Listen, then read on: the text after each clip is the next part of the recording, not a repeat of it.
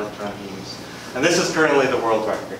And so this is just peak simulation, modeling the interaction. This is the laser pulse going through the plasma. It's exciting plasma wave, and some electrons are being accelerated. Okay, so going down, and this is going down in density, going to higher energy. All right, so let's go back to this Livingston plot. And we can put the laser plasma accelerator experiments on this Livingston plot. Here is this most recent result, 2019 of 8GeV, 4GeV. And you can see it's a very nice trend. We're getting about a factor of 10 increase in energy over about 6 years. So it's actually doing a little bit better than Livingston's original prediction. And so what happened, of course, what were the critical developments? The CPA laser technology, which I talked about, which came online in the 90s. And then some understanding of the laser plasma interactions, and allowed us to achieve these results. And I should say the laser technology has not saturated in any way, and we expect this to continue. So the one challenge, of course, if you want to go to higher and higher energy, eventually you have to stage. So what does that mean? So I showed you there was some characteristic length scale for the laser energy to deplete into the plasma. Right, it's losing energy, and so once that laser energy is done, then you have to put it into a second plasma accelerator with a fresh laser and accelerate further. So if you really want to go to high energies, you have to do this staged idea. So with multiple laser plasma accelerators, and if you're dreaming of sort of these collider scale energies, TeV energies, you're going to need hundreds of these little laser plasma accelerators stringed together. So we've been researching how to do this, and we've done some initial proof of principles about staging these accelerators. And this is an experiment we did in 2016. So the basic idea here is we have a laser pulse come in and hit this gas jet and ionize and create a beam. And here's a fairly stable beam over 1,000 shots. So this is the energy stability and charge stability, and that's important to have a very stable beam. And then what you need to do is you need to take that beam and you need to put it into a second stage to be accelerated further. So the beam is sort of diverging out of here. So you need to capture it and then focus it into the second stage. And so we actually use a plasma device to do this. And the way this works is, again, it's similar to this capillary discharge. So we strike a current through this capillary, and the current produces an azimuthal B field, which then focuses the electrons. And so this is a plasma lens technology here. And you can actually get focusing fields of about 1,000 Tesla per meter, which is an order of magnitude larger than conventional focusing structures. And so that allows this whole system to be very, very compact. And then we come in, so we focus the EV onto our second stage, and we come in with our second laser pulse to further accelerate it. And we actually use a plasma mirror. So this is a tape drive, and this laser pulse comes in and it ionizes the surface of this tape. It creates an overdense plasma which reflects the laser pulse. And if you time it correctly, you can put it into a phase that's accelerating this beam. And we actually use VHS tape to do this, because there's a lot of VHS tape lying around and no one needs it anymore. So this is showing the focusing of this plasma lens. You can take your diverging beam and focus it down to a nice spot. This is showing the reflective mode of this plasma mirror. And over here you see the result after the first and second stage. And depending on the timing, where you stick the beam in those plasma buckets, in the plasma wave, you can either accelerate or decelerate the beam.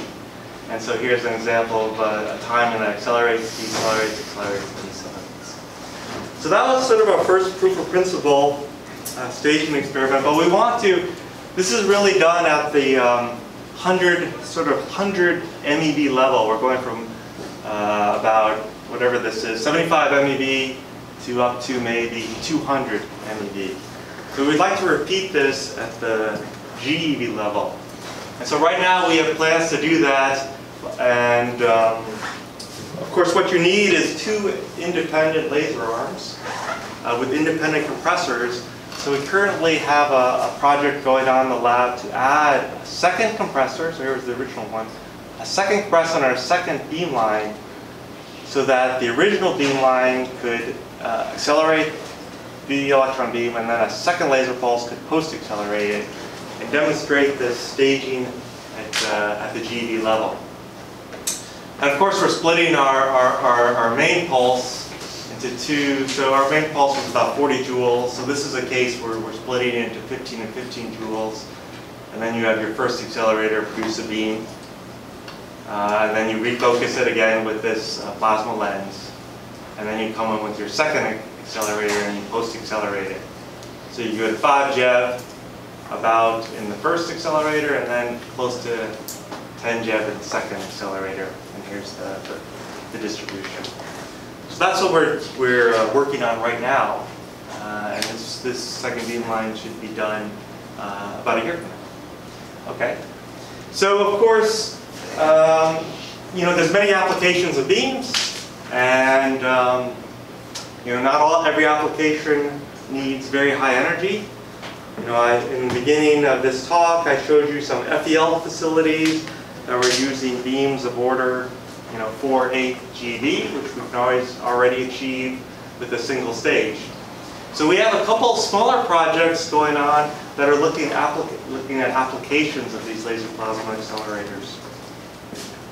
So this is again our main laser facility for electron acceleration, and then we got the second beamline in development. We also have 2 smaller laser systems. We have this undulator line, so this is a 100 terawatt system that's being used to develop a free electron laser based on this laser plasma accelerator. And we also have another, it's almost identical 100 terawatt laser system. Here, this is building 71 up on the hill. And this system is actually has 2 separate arms, and it's used for Thomson scattering production of MEV photons. And this is funded by DNA. Okay, so the laser plasma accelerator driven FEL, this is the line, just to give you an idea of how it works. So we have some gas jets, a triggered injection mechanism. Again, we're using this active plasma lens to focus the beam. And the trick here is that to really make this FEL instability laze, you need to redistribute your phase space of your electron beam. So our electron beams are extremely short, and they also have a relatively large momentum spread. And so the idea here is to use a chicane to really stretch your beam. So what a chicane does is a series of magnets that bend the beam, and the higher energy electrons take short paths, and the lower energy electrons take long paths. So this sort of stretches out your beam. So the high energy guys are ahead, and the low energy guys are behind. So why is this useful? This reduces the energy spread in a single slice, and that's what matters for this FEL interaction. So here is a relatively large energy spread, and now we have a relatively short slice energy spread. And if you do this right, you can optimize it. You are losing a little bit peak current, but for the FEL interaction, the energy spread is a larger effect than reducing the peak current. So it's a net win. And then you can have this device laze. So that's the approach that's ongoing now, and there's some pictures from that 100 terawatt, we call it 100 HTU, 100 terawatt undulator line, and this is a project led by Jeroen van Tilburg in the Villa Center. Here is the laser focused into this little chamber right here. There's an LPA, and then there's this plasma lens to capture and focus the beam. We have this chicane to stretch it, and a pair of triplets to focus the beam on the entrance of this undulator. And we have installed this, it's called a Visa undulator. It's about a 2 centimeter period undulator. Then we have diagnostics at the end. And so this right now is working on a proof of principle demonstration of of this sort of beam phase-space manipulation to just have it lased, but its ultimate goal is to produce soft X-rays, sort of like a 30 nanometer level. Okay, and so our other radiation source development project is this laser plasma-driven compact MEV photon source.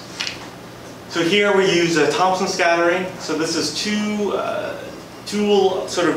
independent arms, dual arms. One's the one arm of the laser pulse generates the electron beam, no problem.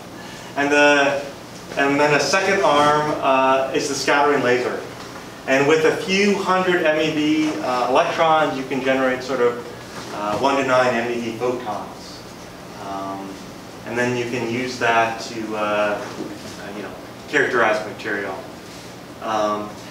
Actually, in this case, what would be nice is also to have a staging setup. So what this project is really after is something really compact and portable gamma ray source, sort of in that 1 to 9 MeV range. And so, sort of to reduce the shielding requirements and make it really portable, you can imagine having a second plasma accelerator stage decelerate the beam after the scattering. So you have one stage accelerate, you scatter in between, and then you have a second stage decelerate, and then that greatly reduces the shielding requirements. Okay, so I quickly want to mention that we have this, you can also accelerate ions with laser plasma interactions. And you do this by interacting an intense laser on a solid target. And what happens here is you generate hot electrons, and they escape the target, and they form a sheath. And then this field, the sheath field, then accelerates all ions off the surface of this solid target. And we've done these experiments at the Bella Center. Here's showing basically intensity versus maximum proton energy. This is a whole bunch of experiments. Right now, we are at sort of this 10 to the 18, 10 to the 19 watts per centimeter squared region for our laser pulse, and then so we sort of expect sort of 1 to 10 MeV protons, and that's indeed what we were measuring. Here's a spectrum energy, and here's protons, and you get sort of 1 to 10 MeV. And here we're using a 5 micron foil to do this. So what we want to do is to increase the intensity by having a short focal length and move up sort of into the 100 MeV proton regime.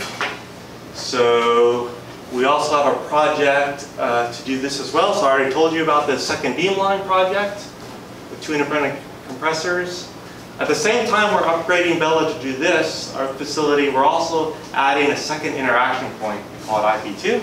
And this will be a short focal length, so get us up to about 10 to 21 watts per centimeter squared. And so that's here, and then that'll get us up sort of at the 100 MeV protons we can be able to produce. So this is an initiative by DOE Fusion Energy Sciences, and this should be completed again about a year from now. As part of this upgrade, we are part of this LaserNet US. I just want to throw this up here. This is my last slide here. So that if you're interested in using our facility, Bella facility, this is a mechanism to apply for time through DOE FES, and it's mainly focused on high energy density laboratory plasma physics. All applications are interchangeable. So I'll just skip right to the summary.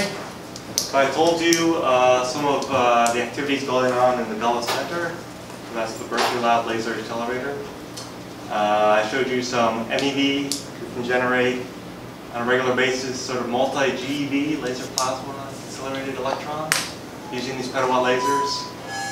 So I showed you 4 GeV beams over 9 centimeters, and using some advanced targetry, we were able to guide the pulse and go up to 8 GeV in 20 centimeters.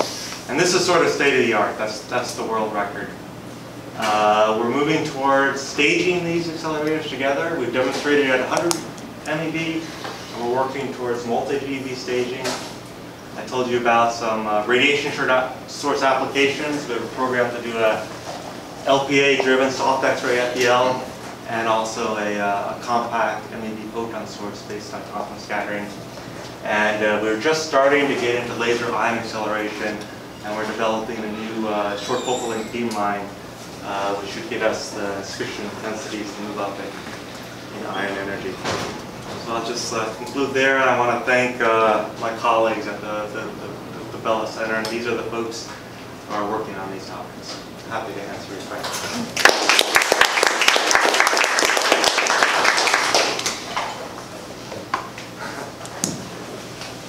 I worry about the staging in that you have fairly big energy spread and angle problems. And then when you start staging, I would think that the random walk of additional stages might get you in trouble. Have you studied that? Yeah, that is a big issue, and the more monoenergetic you can make it, of course, the better. So the initial energy spread is due to the ejection physics. So if you go to a higher energy in a single stage, the relative energy spread goes down. And that's shown here. This is the energy spread after that first stage. There's some fluctuations, but it's going down here. We expect 2% out of here. And that's a lot easier to do than, if you remember, I showed this picture, this very large energy spread right here. So this is tens of percent. So this will be a lot easier at 2%. And then we've studied, of course, the full propagation start to end, and this is timing, delays in timing. And you can see there is some fluctuations in the bunch energy, but this is two-stage, and like you imagine, if you're doing end stages, it's much more challenging. Yeah. Well, especially if you have something like a medical physics application, you don't want that to be 50 times higher than the other. Yeah, that's right. So hopefully medical physics applications won't need the very high energies, probably won't need the staging per se, but you still may need a priest though. Yeah, exactly. I wouldn't want to be the first person telling you about that. But this is, basic R&D on advanced accelerator concepts at this point. So the applications are still a bit out in the future, for sure. Maybe relatedly, you talked about the network of user facilities. What kinds of users do you get? So this is a very recent development. So we had our first users this past year. So the first beam time was in 2019. So we had an experiment to do to generate X-rays and then do sort of backlighting a solid target. So you pump it, and then you could use the laser plasma accelerator to generate X-rays called Baytron emission, and then we probe it. So we actually got 2 experiments this past year. That was one, and the other one was on a liquid film target. So I said, these accelerators operate at 1 to 10 hertz. So if you're using a fixed solid target, you can imagine some wheel or aspirator. You can imagine a tape.